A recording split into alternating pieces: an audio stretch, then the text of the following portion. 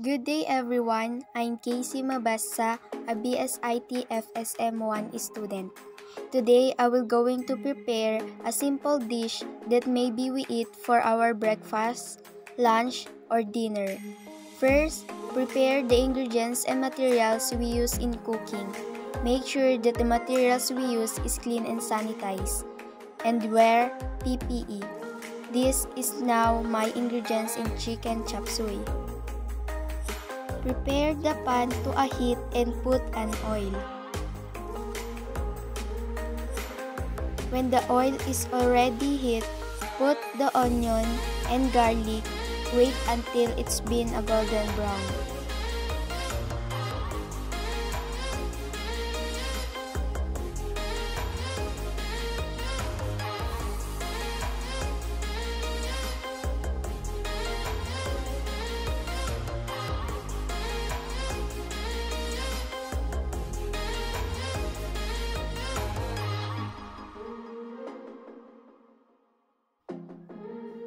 Put the chicken meat, add black pepper, seasoning, and gently mix it.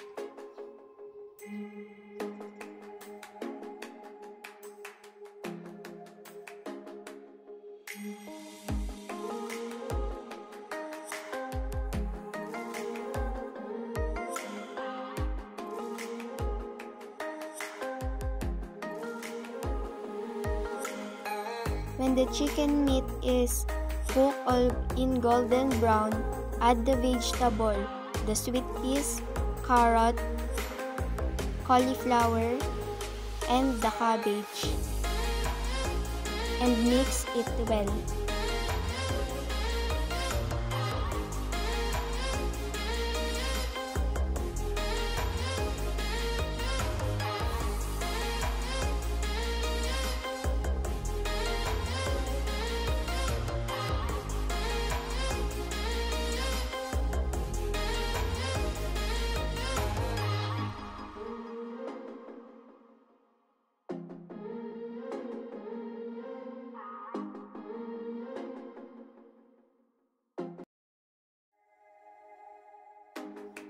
Add a soy sauce to make it palatable.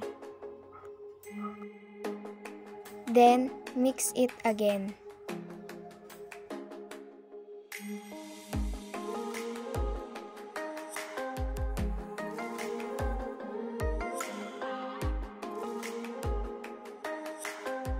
And now, let's add the red pepper and add water.